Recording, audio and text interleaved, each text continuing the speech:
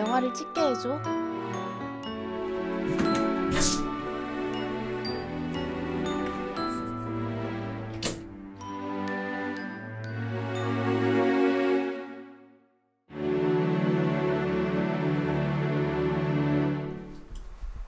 아, 오늘 왜 이렇게 못생겼지?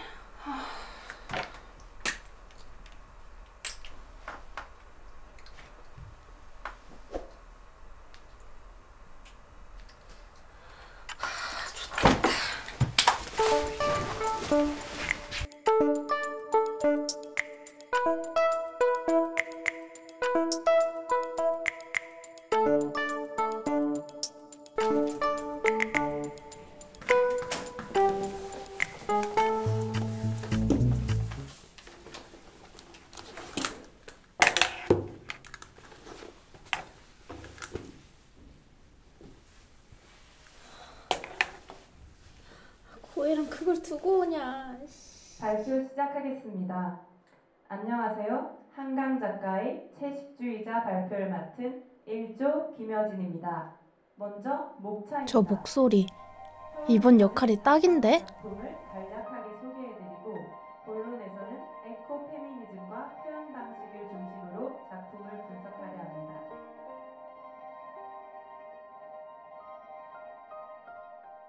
그러니까, 그 진짜 밥집 가성비도 괜찮고 고동 엄청 크고. 맛있잖아. 맛있죠.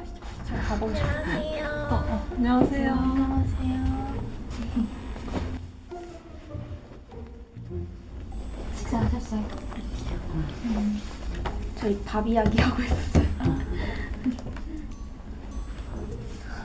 그럼 자료조사 다들 확인하셨죠?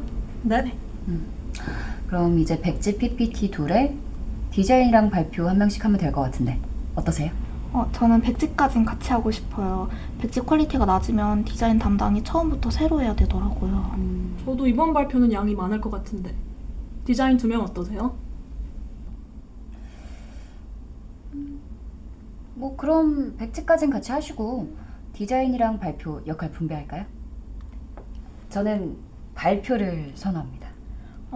저도 공문 팀플 할 때마다 디자인만 맡았습니다. 그럼 디자인 하시고 그럼 혜랑님은? 저는 디자인보단 발표가 연기에 도움될 것 같은데 해도 될까? 혜랑님이 새내기였죠? 네. 발표해본 적 있어요? 발표는 해본 적 없는데요. 제가 꿈이 배우라서. 진짜요? 대박 멋있다. 아직 찍은 작품은 없어요. 그러니까 발표하고 싶다는 거죠? 네. 발표 대본 쓸 수 있겠어요? 제가 쓴 대본들 보내드릴게요. 참고하면 금방 하니까. 그럼 두 분이 발표하는 걸로 해요? 제가 5학년이거든요. 발표 꿀팁 다 알려드릴게요. 감사합니다.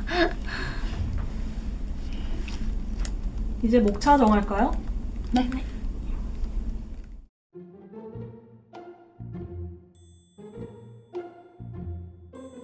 이번 발표는 아나운서를 연기한다는 생각으로 해볼까? 안녕하세요. 안녕하세요. 발표를 맡은 5조 고혜랑입니다. 이게 아닌데.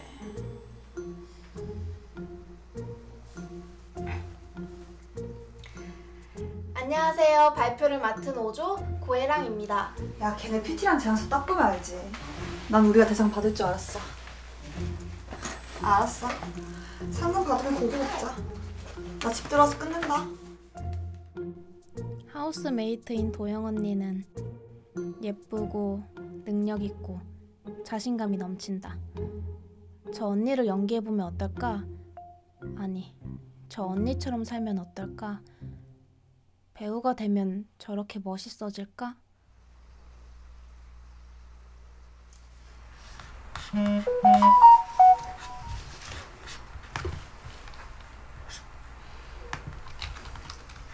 고혜랑 지원자님 안녕하세요. 단편영화 동아리 HSF입니다.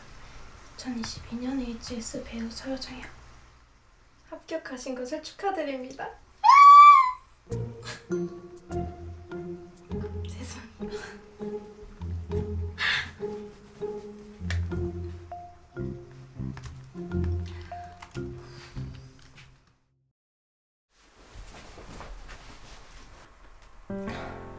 이게 왜 살이 쪘나?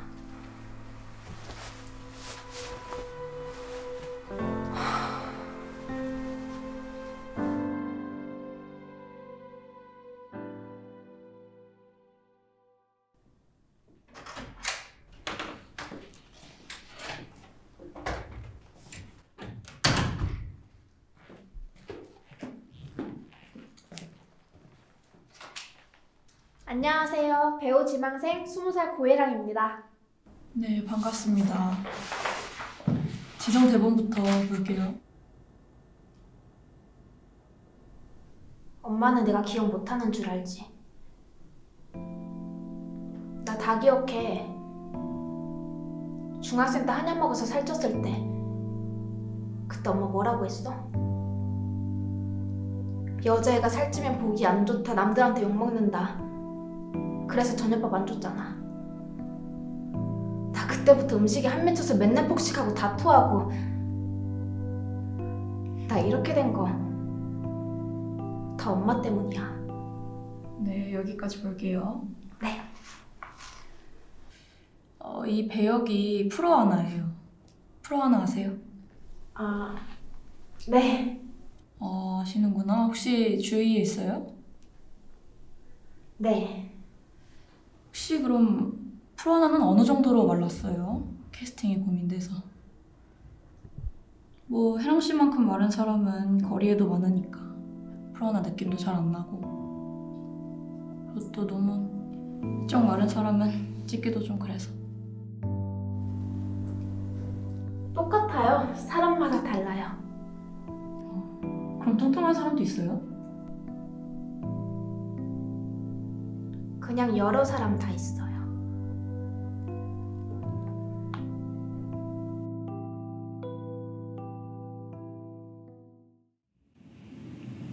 굶으니까 피부에서 티가 나네. 야, 어제 레딧이 신곡 티저 봤냐? 와, 아니 근데 사람이 어떻게 그렇게 많으냐? 개 말랐어. 근데 멤버들도 스트레스 엄청 받을 듯. 아무리 빼도 옆에 개말라가 있으니까. 근데 개 말라가 어딜 가나 인기 멤버잖아. 그건 맞지. 거기 캐시는 살쪘다고 알게파였더라. 미친놈도 할 짓이 그렇게 없나? 원래 남들보다 여돌이 살찌면 더 욕먹잖아. 한국이 그렇지 뭐. 됐어, 밥이나 먹으러 가자.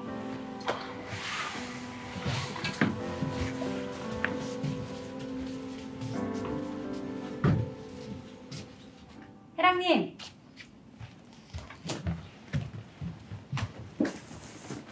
피자 먹으면서 해요.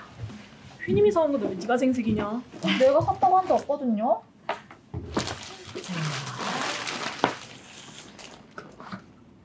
간식 드세요.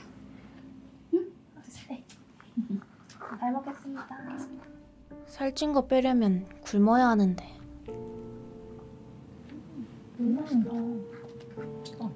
혜랑님.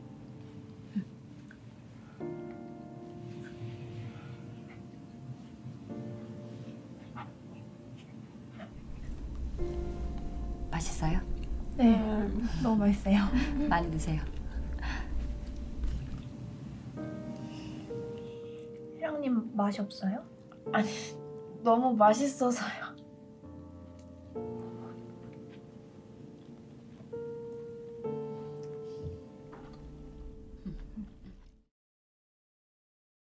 제가 대신 쓸게요. 네. 보내주시면 저희가 거기에 맞춰서 대본을 쓸게요. 그럼 다음 주 일요일 밤까지 저희는 디자인, 두 분은 대본 올리는 걸로? 네. 그럼 오늘 회의는 끝? 맞아요. 와, 1시간 곧 대박이에요. 다들 의견이 많아서 빨리 진행되는 편이에요. 휘님이 새끼로 안 새게 잘 막아주셔서 그래요. 저 이 팀플 인생 팀플이에요. 그럼 발표 끝나면 회식할까요? 너무 좋아요. 역시 최고의 선배님. 삼겹살? 삼겹살! 잠깐 화장실 좀. 네. 회의 끝났어요?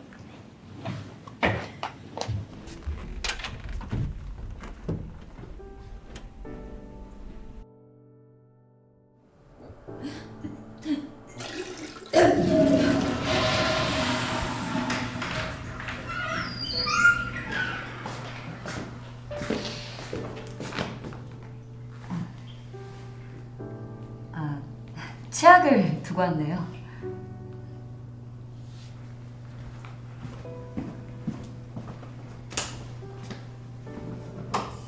들켰을까?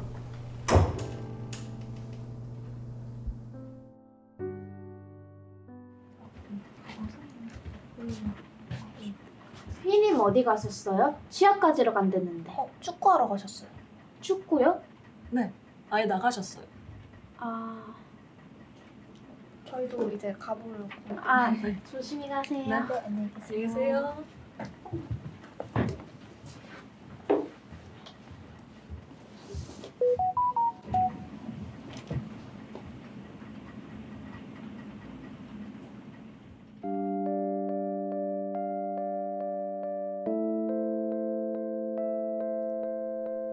떨어진 게 연기 때문인지 외모 때문인지 언제쯤이면 이런 생각을 안 할까?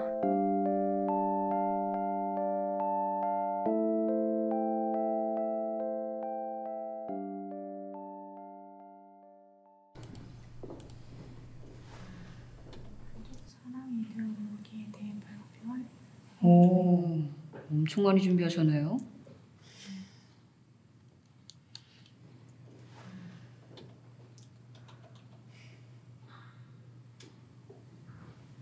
어제 무슨 일 있었어요? 아니요. 연습하느라 잠을 설쳐서. 괜찮겠어요?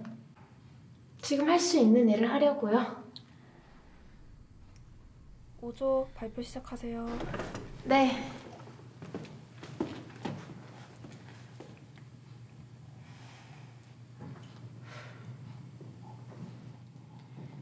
발표 시작하겠습니다. 안녕하세요. 낭만적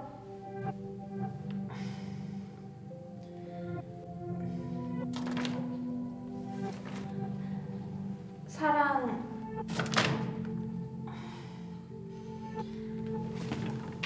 회장님! 회장님! 회장님! 회장님! 눈 좀 떠보세요! 회장님! 회장님!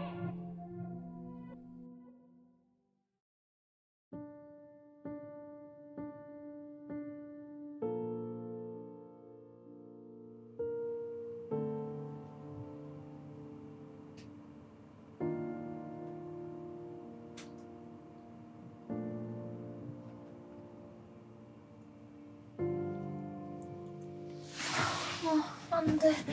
발표 어떡해. 깼어요? 발표는요? 잘했어요. 대본이 있는데 뭐. 발표보다 혜랑님 왜 쓰러졌는지 알아요? 아니요. 난 잠 못 자서 졸도 한 줄 알고 보낸 건데 영양실조래요. 아, 그때 화장실에서 토한 거 맞아요? 이런 거 묻지 말까요?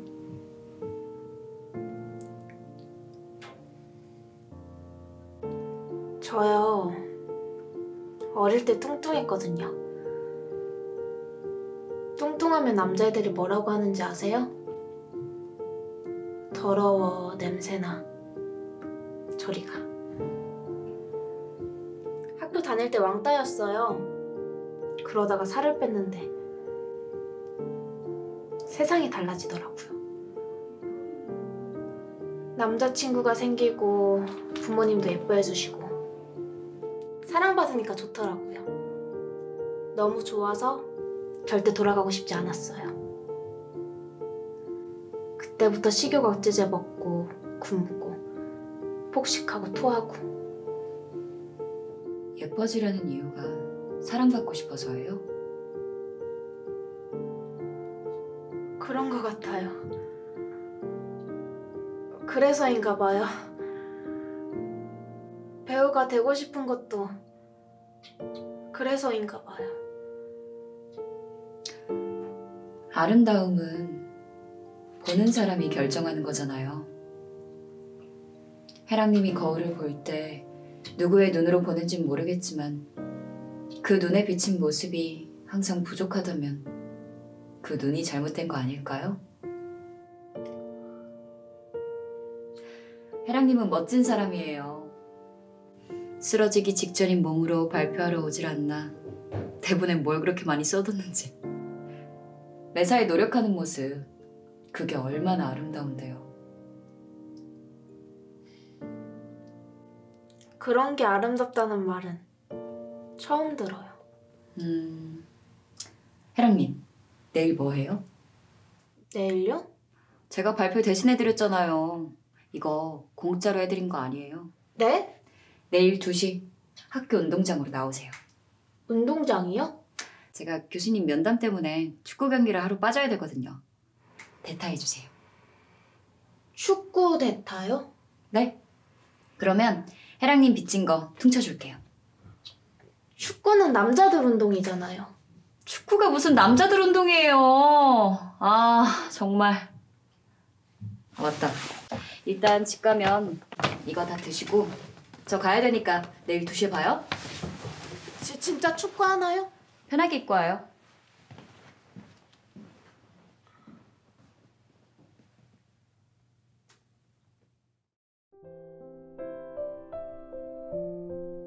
내가 좋아하는 사람은 나의 날씬한 모습을 원한다.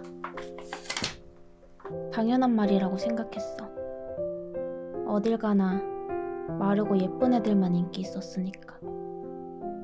그런데 처음으로 그 말이 틀릴지도 모른다는 생각이 들어. 나의 날씬한 모습이 아니라 노력하는 모습을 알아주는 사람.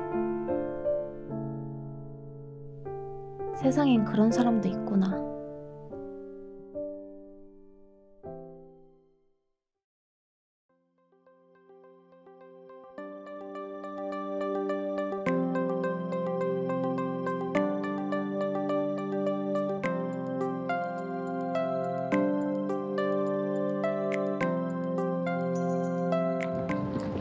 혜랑님!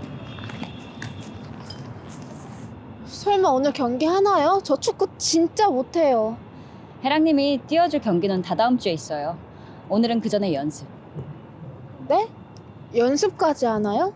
그럼 대타 서는 게 쉬운 줄 아셨어요? 그때까지 저랑 운동해요. 이게 빚 갚는 첫 번째 단계예요. 운동이요? 준비 운동해요. 바로 100m 왕복 달리기 할 거니까. 네? 손목, 발목, 아니, 종아리. 이게 안 돼.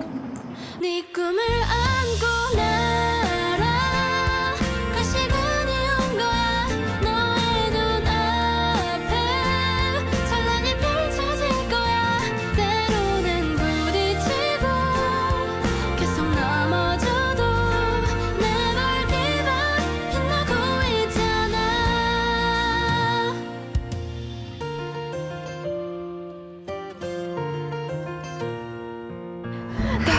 더는 못해. 한 번만 더. 한 번만 더. 아까도 한 번만 한다 해서 계속. 진짜 빨리 뛰고 싶을 때 이 마지막 한 번 더가 그걸 가능하게 해요. 아 진짜 빨리 뛰고 싶은 일이 없어요. 이번이 마지막. 나한테 준비 갚아야죠.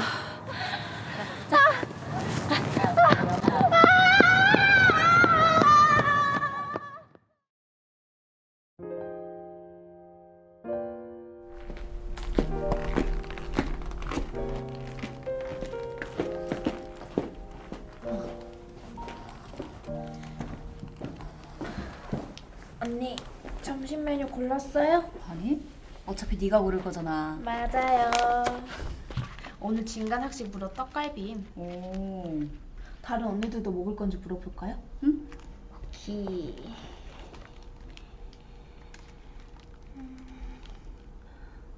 언니 오늘 축구할 거예요? 어.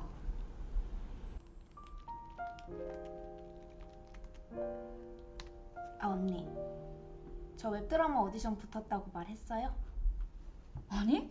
나 처음 들어. 야, 잘 됐다.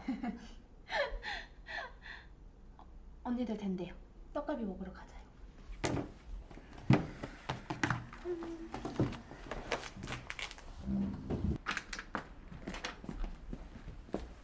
언니 떡갈비 좋아해요? 완전. 저 떡갈비 100개 먹을 거예요. 다이어트 안 하냐? 다이어트는 무슨? 20살의 봄. 그때는 예쁘다는 말을 듣기 위해 살았던 것 같아. 굶고 토하고 거울 속에 나를 끔찍해하고. 그때 나한테 해주고 싶은 말이 있어. 세상엔 네가 예쁘기보다 건강하길 바라는 사람이 있어. 있는 그대로의 너를 사랑하는 사람도 많아. 넌 자신을 사랑하는 법을 배울 거야. 그 사랑이 너를 지켜줄 거야. 그때까지 멀리서 응원할게. 세상에서 너를 가장 사랑하는